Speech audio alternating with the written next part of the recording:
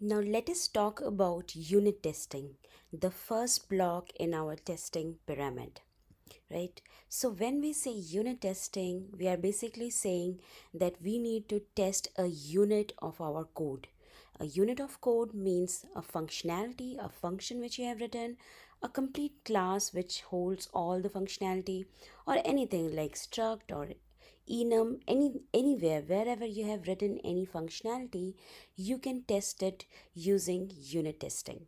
Okay, so when we are writing unit test, there are certain rules to make sure that we are writing good unit test, and those are: your test should be independent of each other, right? So two of your unit tests should not depend on each other. That is one rule you should always follow. Unit test cannot depend on each other.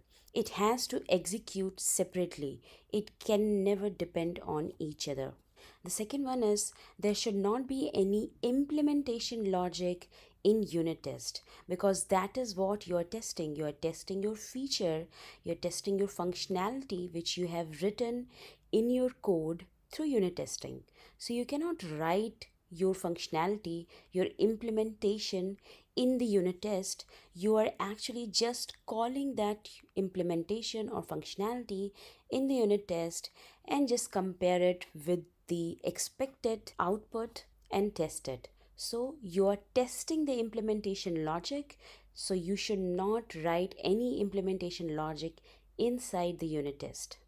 And the third one is test should be simple, fast, clean, and readable, right? So it has to be very simple. So as I told you earlier, we have test structure, triple A test structure, which we should follow, which makes it very easy to understand for new developers as well. It makes it simple and clean and readable. And when I say fast, it should not depend on any network call. Your unit test should not depend on any network call or anything which is doing any task on some other thread. It should be very quick. So if you are dependent, if your code is dependent on any network call or anything which is doing any thread based logic where your unit test will have to wait, you should not do it. You should create mocks in such scenario. We will see in this tutorial how to create mocks for network calls, and that should make it much clearer for you. How to write a unit test? So if you want to write a unit test or any kind of test, in Flutter we have three types of test: unit test, widget test, and integration test. All these tests, if you want to write, you have to create a new file whose name must end with underscore test. So file name must end with underscore test. So for example, if you are testing a validator.dart file, which is basically for validating your email ID or password, then your test file name should be validator underscore test dot dart. So this is a rule which applies on widget testing, integration testing, and unit testing as well. So whenever you're writing a test case, whenever you want to write test in Flutter application, you have to create a new file with the name ending with underscore test. And to write the actual test case, you have to write the test case inside the main function. In each test file, you have to write this main function, and then in that main function, your test case should look like this.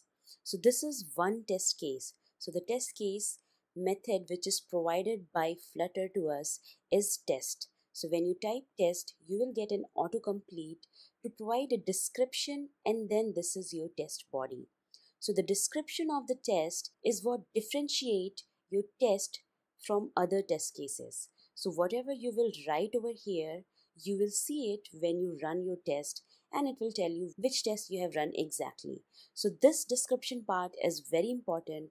It should be very descriptive. You should write a complete description of the test. So let's say if you're validating a email address, so you should write that this test should validate email address for invalid email ID, right? So whatever you are doing, whatever test you are writing, this description will tell you that what exactly your test is doing, and this makes it very simple for anyone to understand, and it actually gives you a very good documentation for your code as well. And once you have given the description, inside the body, you should arrange your test. You should write your test in the AAA format. You have to first arrange, then act, and then assert. So let's write our first test case now. Okay, so now let's start writing our first test, first unit test. Okay, so this is my sample application. I have named it first test. So if you create a new application with Flutter, it will give you this sample application. This is nothing but the counter application which Flutter gives you when you create a new application. So we don't need to worry about this. And if you see in our test folder, there is a widget underscore test file. So we don't need to worry about this as well because we have not reached to that point where we are writing our widget test. We have to write a simple test, simple unit test first. So what I'll do, I'll delete this file because we won't be doing this. We won't be doing widget testing as of now, and we will be writing our unit test. So to write a unit test, you need a unit also. You need a function on which you'll be writing a unit test. So let's create a class. Let's create a new file and name it maths util. So we'll be writing some maths function and we'll be testing it. Very simple, right? So let me just write one function to add two numbers, right? And it will take two numbers, int a and int b. Very simple function, and it returns the additions of a and b, right? So this is a small function. This is a very small unit which we will be testing in our test. Okay, so in the very first test, we'll be testing this small function. So let's write our test file. So new file, in the test folder, we'll create a new file and we will name it maths underscore util. So the name of the file which we'll be testing, and then underscore test. So this underscore test is for our compiler to understand that yes, this is the file where we are writing the test and you should check all the tests in this file, right? So that dot, and we can write our test over here. To write our test, first we have to write our main function. So let's write our main function, and all the tests we'll be writing in this main function. And now we'll be writing our first test. So our first test will be on this function, which is the addition function. So let's write it, test. And as soon as you enter it, you have two parameters in this test function. One is the description and one is body. Description, as I told you before, we have to give a proper description for our test. So it should tell you what exactly this test is doing. So I will give it a name, I'll give it a description, and I'll say check for two number addition. Okay.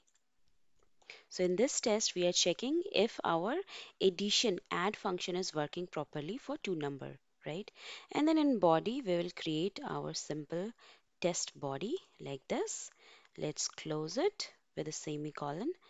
And over here, I can write our test. Okay, so as I told you, for writing any test, you have to follow three steps.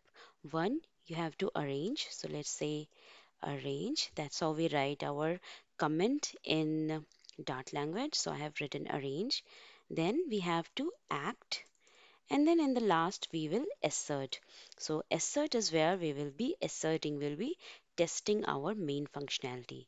So in arrange, as you can see, we have this function where it is taking two inputs, one int variable and then another int variable. So we have to arrange it. So in the arrange function, we will create two integers. So var a equals 10. So this is my first variable, and then var b equals 10. So we'll be testing addition of a and b. Now in act, I will be calling this function over here, this function, and I'll pass my variables in this. So I'll call add and then a and b. A and b it has already taken, and you can close it.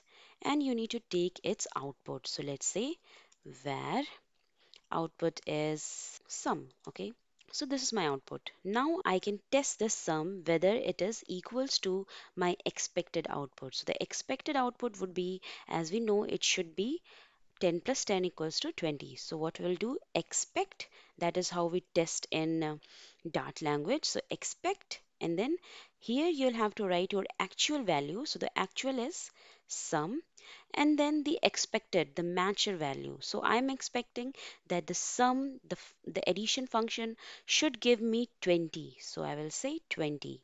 Okay, and now close it. So this is my first test function. And as you can see over here, we have a run over here. So I can click on it to run it, or I can click on this green triangle to run this test. There are many ways to run a test. One is to click on this name, run, right? And one is to click on this triangle, or otherwise you can click on the terminal, new terminal, and you can expand it, and you can write flutter test. So this command will run all the tests which you have written in your application, right?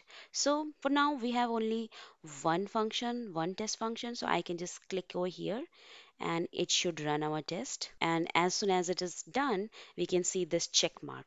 So this check mark means that our test has run successfully. Now let's give some wrong output. So let's say our expect is expecting 20 for the addition. Let's say we give 10, right? Now if I run the test, it should give me error saying that actual and the matcher is not same. So as you see, it is giving me error. It says actual is 20, and so see, expected is 10 and actual is 20. So that is why it is giving us error. It just tells you everything what you need to do. If you just scroll, drag it here, you can see everything over here. So see, expected 10, actual 20. So that is why it has failed. So you can say it is 20, and if you run it again, it should show you the green check mark again. There you go. Now, let's say some other developer comes and they don't see it is an addition function. They think that, oh, this is a subtraction function. So they go ahead and do minus over here, right?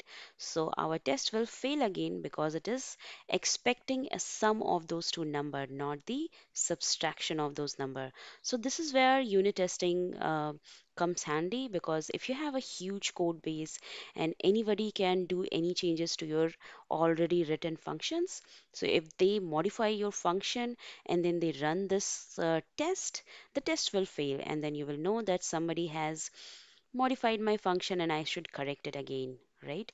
So if I run it, it should give me an error saying expected as 0 because it is giving 0. Yeah. So expected 20 and actual is 0. So this is the problem. So now let's go over here and correct it again. And now if I run it, it should give me the green check mark. There you go. Okay, so we have written our first unit test. Let's write some more unit tests. So let's write more functions over here. Let's write addition, subtraction, multiplication, everything. And then we will write unit test for all those functions. Thank you so much for watching.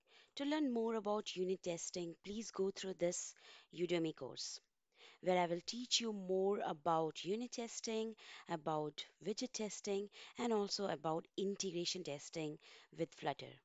I will teach you how to write unit test for API calls as well.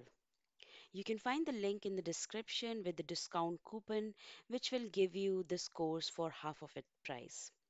I hope you liked this video. If you liked it, please do like and subscribe the channel. And also, I hope to see you enrolled in this course. Thank you so much. Bye bye.